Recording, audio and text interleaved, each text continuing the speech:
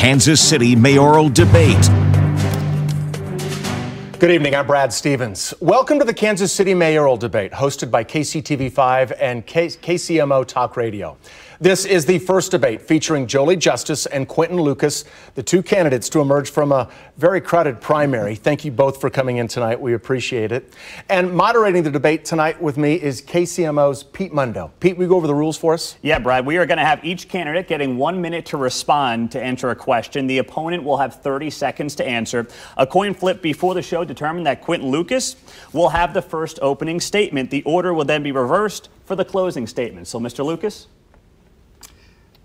Good evening, everybody, and thank you, Kansas City, for watching tonight and for voting before. My name's Quinton Lucas. I was raised on the east side of Kansas City, raised by a single mother who raised me and my two sisters and worked hard every day. It's an exciting time in Kansas City. There's lots of momentum, but that momentum needs to be evenly shared. We need to make sure that in addition to working on projects and big deals, we also take care of our neighborhoods. We fix the potholes, we pick up the trash, and we make sure that we're addressing long-standing issues like violent crime in Kansas City and how we can support our educational infrastructure.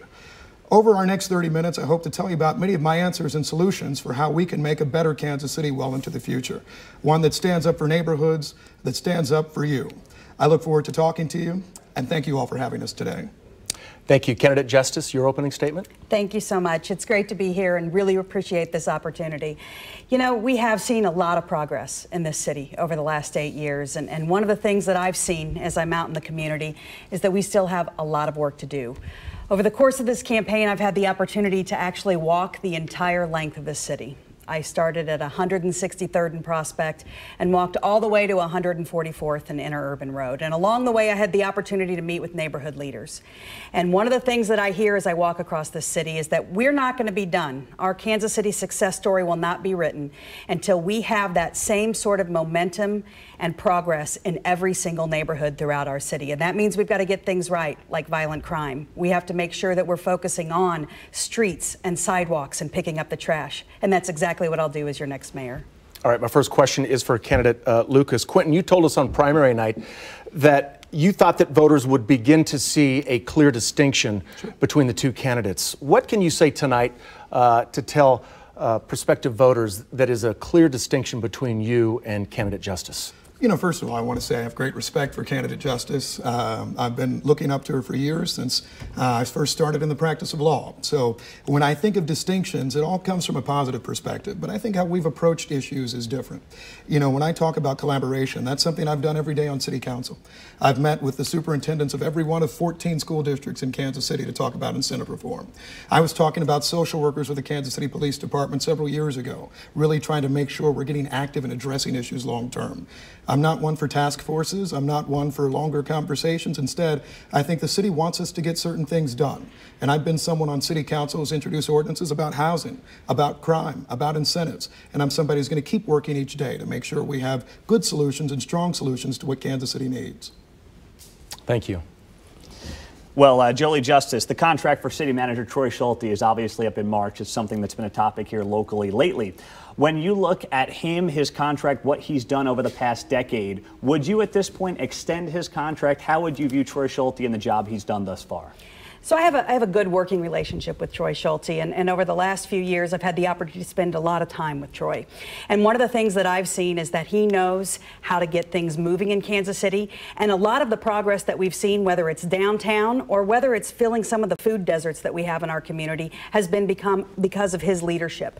And so one of the things that we have to do moving forward is make sure that he is willing to implement the vision that I have as the next mayor of Kansas City, and I'm confident that he's ready to do that. At the same time, we all know we've got 13 people on the council, and we need to make sure that this is a collaborative conversation and that we're having a conversation about what the entire city sees and what the entire city wants. And I look forward with working with Troy Schulte to make sure that we keep this city moving forward. Councilman Lucas, how would you respond to that question? You know, I think I've had a good relationship with Troy Schulte as well. I think the role of the mayor is to really set out an agenda and to say we want to get these things done. And so often in Kansas City, and it's good that we're very nice people, but I also think it's important when there are people complaining today about trash pickup in the Northland, or talking about how can we actually strategically fix potholes. We need to make sure that we're actually getting that stuff done. So as mayor, I would look to sitting down with Troy, having a good conversation, and making sure our departments are responsive to Kansas Cityans. This next question for both of you. We'll start with you, Quinton. You're both, this is an apolitical race, obviously, but you are both registered Democrats. There are 22 confirmed Democratic candidates in the presidential race, none in the past 10 minutes we know of, so we're going to stick with the number 22 for now. Who would you most align yourself with in this primary field? Oh, well, that's a great question so far, one I haven't thought of yet. You know, two people I've been watching a lot of lately. One is Kamala Harris. Former prosecutor, I think somebody who's been impactful and interesting.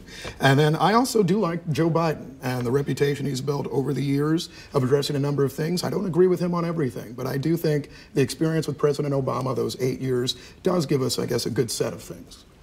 Councilman Justus. Great question, and one of the things that we know to do is make sure that we sit back and wait a while, right? Because the reality is there are 22 folks out there, but I will say this. I love ideas as it relates to making sure that we take care of quality early childhood education, and they're talking about that in the Elizabeth Warren camp. I also love Kamala Harris because she's been working on criminal justice reform issues just like I have for the last 13 years, and I want someone who's going to be focusing on that space as well. All right. Mr. Lucas, you tweeted out earlier today that some things never change, and you were talking about issues that were brought up on KSMO-TV in former debates 25 years ago. And you know, one of the things that doesn't change are issues concerning housing. This is something that affects so many people in Kansas City. We know that there are a lot of people who live in affordable housing in Kansas City. What can you tell me, Councilman Justus, about what is your plan to include as many people as possible in an affordable housing program that works for everyone? When you look at housing, you have to look at three main things, Brad. You have to look at creation, making sure that we're building housing in places where people work, close to transportation lines, close to educational opportunities. You also have to make sure, though, that you are preserving the existing stock. Right now, we have over 9,000 vacant and abandoned properties that we can be working, and we are working right now, to get those turned back, put on the property tax rolls, and people living in the houses again.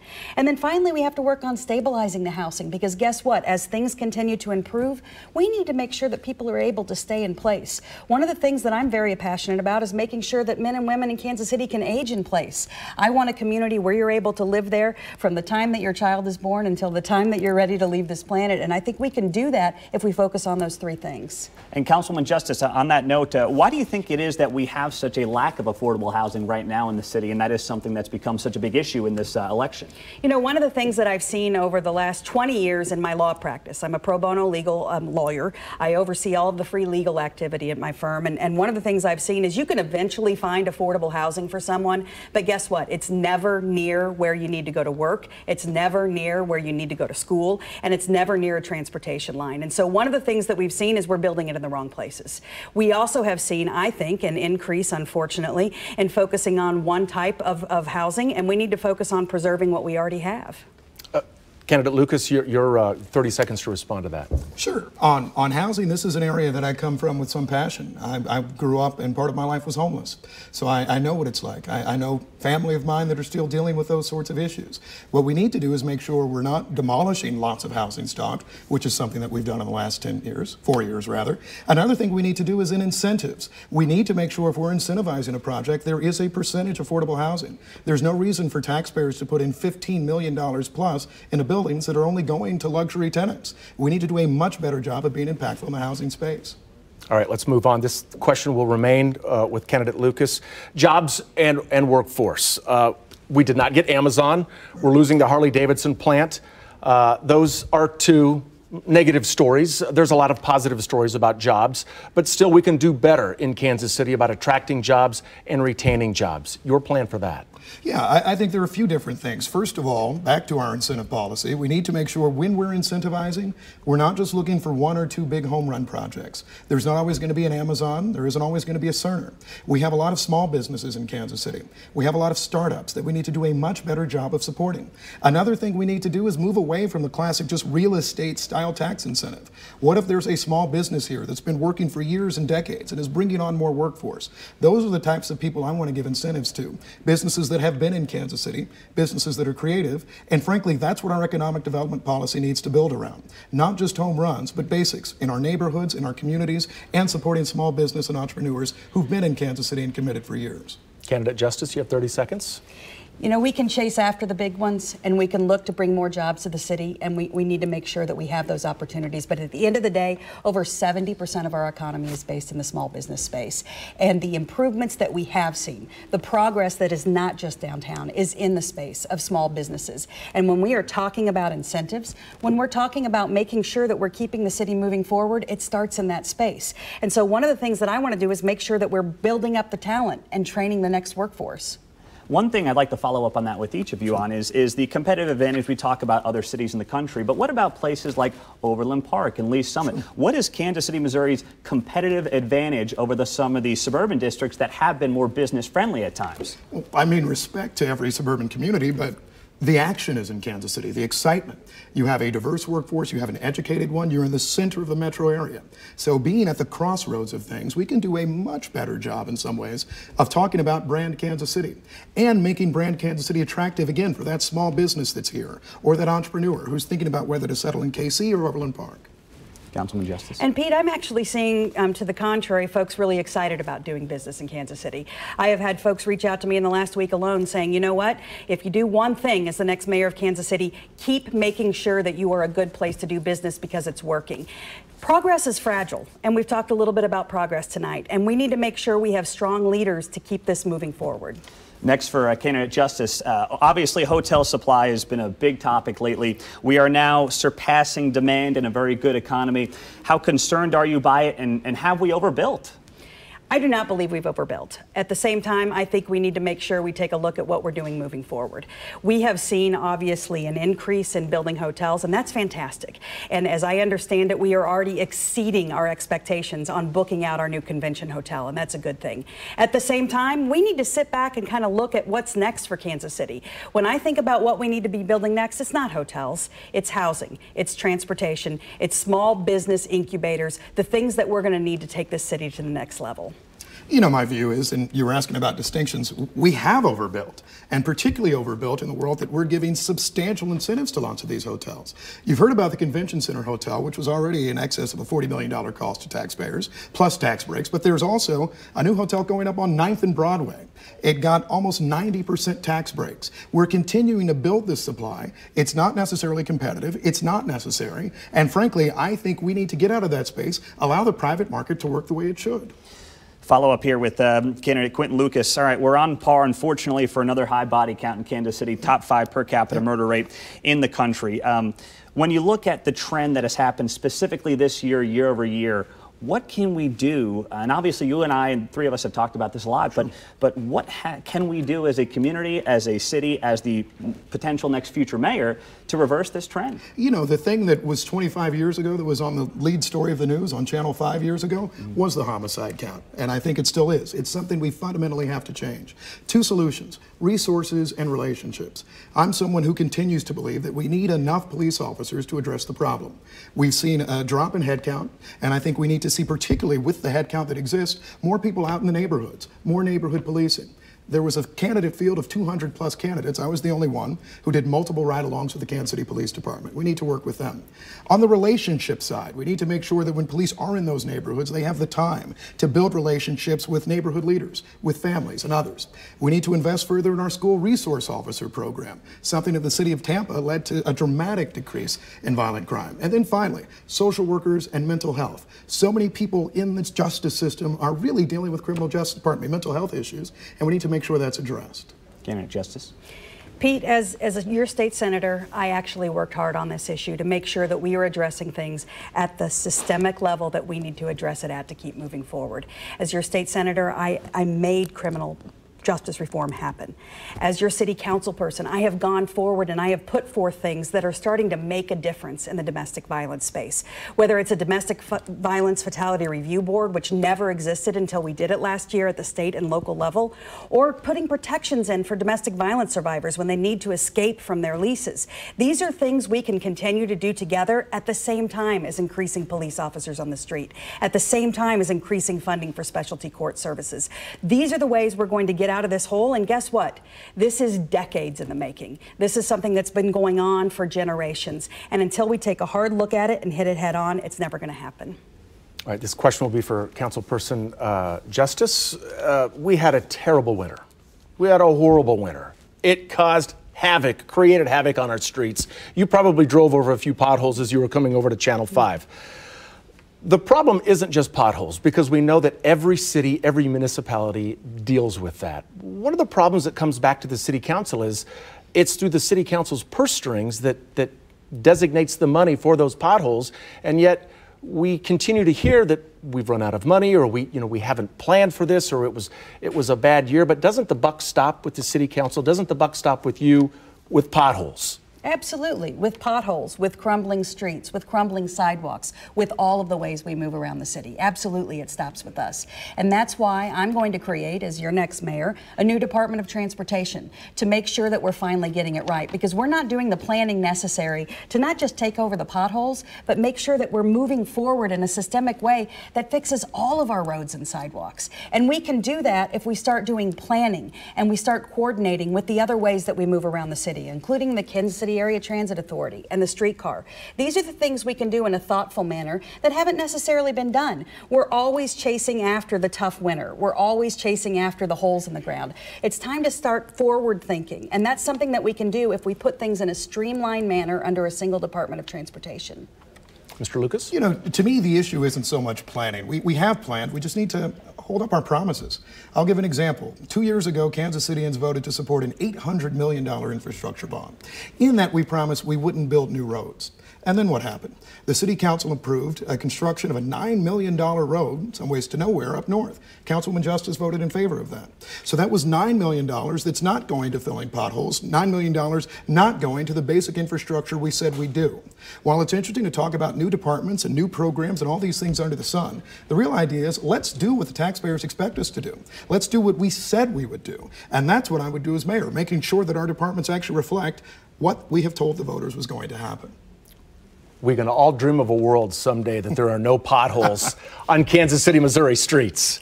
All right, this question, we're going to stay with Councilman Lucas. The airport is underway. We've broken ground on it.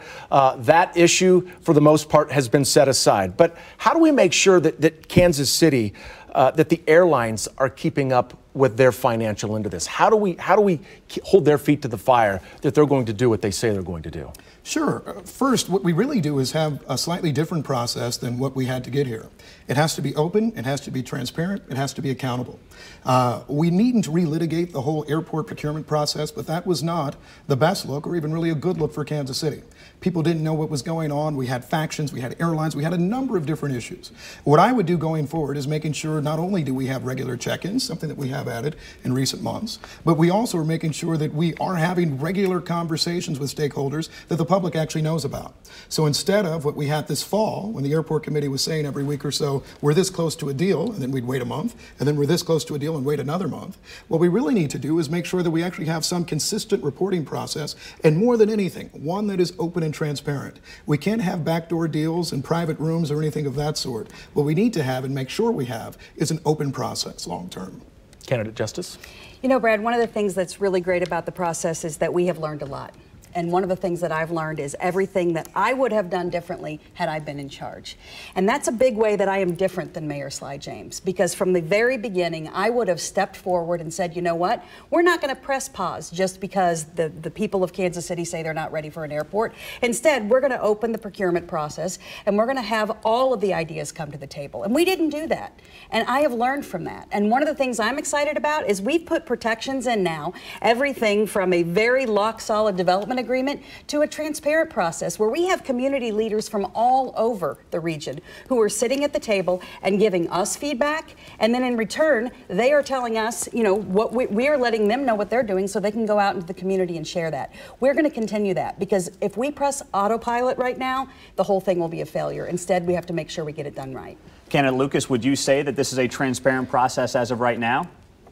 The short answer is I don't know the answer to that. I serve on the city council, I serve on the airport committee, and I think I've continued to get surprises about the project well into 2019. So my unfortunate answer might be no. And I think we need to do better with that. I was on your radio show, and there are many times where we would all be kind of blindsided by what happened. And then my final point is it's intriguing to hear Councilwoman Justus, who has been the chair of the airport committee since the beginning of our council time, say that she wasn't in charge of the process. I mean, I do think when we say the buck stops here, it does stop with the people that are in charge, and we can't necessarily say it was somebody else's responsibility. So where would you put that blame, Councilman Justus, on the airport lack of transparency? I would argue that there is transparency right now, because what we have in place is a system where we have a development agreement that says the airlines are paying for this and they're backing the debt. We have regular check-ins, making sure that everybody hears about it. And when I talk about what I would have done differently, I'm going way back to when the airlines first said, we're going to build this, we're going to pay for it, and we're going to back the debt. And our current mayor said, you know what, we're going to press pause and we're going to switch to the GO bond instead.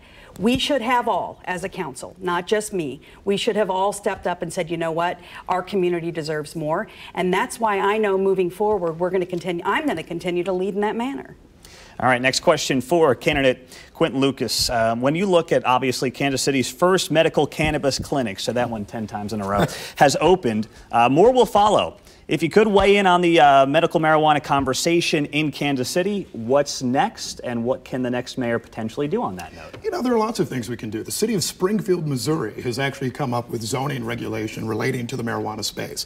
How do you keep it away from schools? How do you make sure neighborhoods are safe? How can we keep this in some sort of fair process? We need to do that in Kansas City.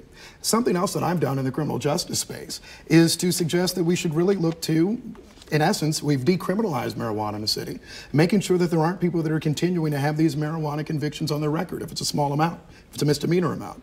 What we need to make sure we're doing as we're talking about marijuana or anything new is to see how we can be fair, how can we make sure our community is safe, and how do we make sure there aren't inequities in terms of how different people are treated. And that's what I would do. I've served on the Planning and Zoning Committee, know a lot about boring zoning issues, and I think that's going to be key for us long term. Candidate Justus? So the state law that has allowed this to happen is very clear that we are not allowed to be more restrictive at all than they have passed at the state level. And so one of the things that we're going to have to do is make sure that we implement the true spirit of the law. If there are opportunities for us to make it better, then we should absolutely do that. But right now, we are waiting to see how the state rolls this out. And one of the things I'm excited about is that I have been working with the state legislature and the state government for 13 years now. I have the relationships to make sure that we're doing it fairly. I have the leadership ability to bring people together to make sure it's implemented correctly, and that's exactly what I'm going to do as the next mayor. All right, quick question for both of you. Councilwoman Justus, first one's for you. What is one thing that Kansas City needs that doesn't have that you could help bring to Kansas City? We do not have right now a transportation system that's working for everyone. We have a regional transit authority that is having fits and starts. We are not getting people to their jobs, and we need to have a regional approach to that. So one of the things that I can do, because this is what I do best, bring people to the table, roll up our sleeves, and get things done. And that's exactly what I'm going to do. I'm going to make sure that we are coordinating all of the ways we move around this city and coming up with real solutions to make sure that we are moving people from their jobs to school and to home. And if we get that right, we're going to be able to address all of the other issues that we're talking about right now. That key piece is missing. And you can't just focus on one issue without focusing on all of them. And so if I look at what I could do and bring to that space, it's finally coming up with a regional solution to our transportation problems. Candidate Lucas? You know, I think what we're lacking right now is a clear and consistent housing policy. We talked about the incentive space before. Our policy has been to incentivize lots of luxury developments in parts of the city that are unaffordable to most Kansas Cityans. What have I done while on the council? I'm not talking about what I am doing in 2 years or what I did 5 years ago. What I've done on the council and what's before us right now, a $75 million fund to support housing rehab, to get people more jobs, particularly in the inner city of Kansas City, to get people more access to go from rental to home ownership. That's going to be key. I've also proposed ordinances that allow us to look at how we can be more inclusive in our zoning, so we don't have the same patterns of residential segregation that the city has had for, frankly, its entire history. And so I think what you need is somebody who has a track record on the city council of collaboration. That's what I've done on a number of ordinances. That's what I've done with 12 housing ordinances, and that's what I'll do as mayor. All right, thank you very much. All right, time now for closing statements. You go first. All right, thank you very much. We have seen progress in this city. There is no doubt, but we have a tremendous amount of work to do, because guess what? We are at a point in our city where we have streets that are not working, we have sidewalks that are crumbling, we have educational opportunities that are not available to everyone, and frankly, we have a crime problem that's unconscionable. And what you need is a mayor who has the leadership experience, someone who shows up, who gets things done. And that's exactly what I've been doing for the last 13 years, making sure that we keep the city moving forward. Whether I'm fixing a crumbling sidewalk in front of a school, coming up with really innovative solutions for domestic violence survivors, or working on and taking through to the very end the new single terminal airport at KCI. These are the things we need out of the next mayor, and that's exactly where I'm going to be for you. I'm Quinton Lucas, and I'm running largely because I'm tired of being an exception. As I told you before, I grew up knowing homelessness. I grew up with a single mother, and I was able, through great teachers, great opportunities, and faith, to get to where I am today. But that doesn't exist for enough people in Kansas City. That's why on City Council and as your mayor, I've worked on important issues. And when I say collaboration, for me, collaboration isn't waiting for Jefferson City to decide to address an issue. It's been reforming incentives. It's been talking to your school leadership. It's been meeting with the Kansas City Police Department. It's been working with firefighters, police, and so many others to make our city better every day. And it's been talking about public health at times when people don't do it enough. I'm running for mayor because we do need to recognize that there's no reason for momentum unless it's evenly shared. I'll make sure it is, and that's what I'll do as your mayor. Thank you for the time today. I want to thank both candidates for coming in today, this evening. This has been a great discussion about the present of Kansas City and about the future of Kansas City. So I want to thank both of you candidates coming in, and much continued success in the future. And I want to thank you all for watching tonight on KSMO-TV and on KCMO Talk Radio. Thank you. Now it's your turn. If you're not registered, get out and get registered. And finally, if you are registered, make sure that you tune in to all of the debates, all the forums. The Kansas City Star has several upcoming forums. This is an important part. This is an important time for Kansas City. And these are two candidates who need all of our help to help the future of Kansas City be even better. Election Day, by the way, coming up on June 18th. Thank you for joining us.